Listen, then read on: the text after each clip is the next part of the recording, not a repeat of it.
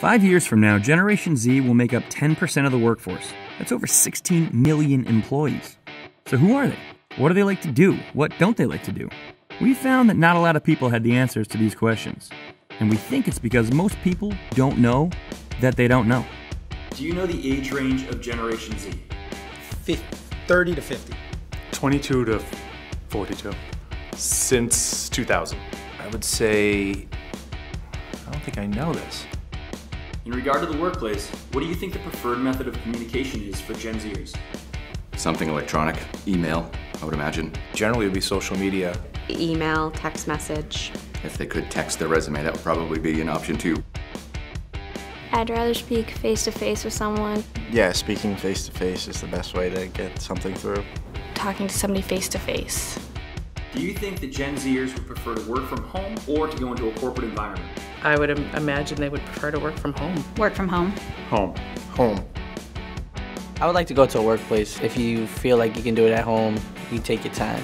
I think I'd rather go into the workplace. I think it's important to meet new people, do new things. I don't think it would be as efficient to work from home because there would be more distractions. Which do you think Gen Zers consider more important? Career advancement opportunities or higher paying salaries? I would think money. Take compensation. Money, if I didn't say money already. Money. Working with a group of people that all have the same goal.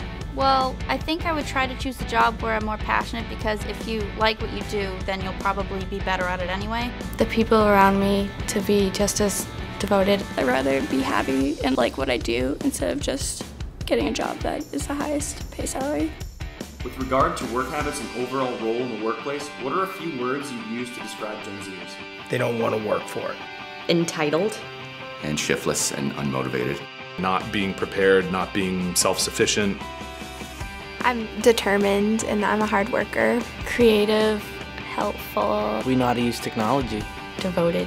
Hardworking. Team-oriented. And hardworking. Nobody knows Gen Z. So what? Well, with 10,000 baby boomers reaching retirement age every day, smart employers are devising plans to attract, engage, and retain Generation Z's best and brightest. I do think that they are very motivated and they want to do well. They look for college, they ask lots of questions about going to college, so they really are very motivated and much more than I thought they would be when I first started teaching. So, what's your Generation Z hiring strategy? Find out what it takes to onboard tomorrow's talent. Visit ronsteadusa.com/Gen Z and learn how.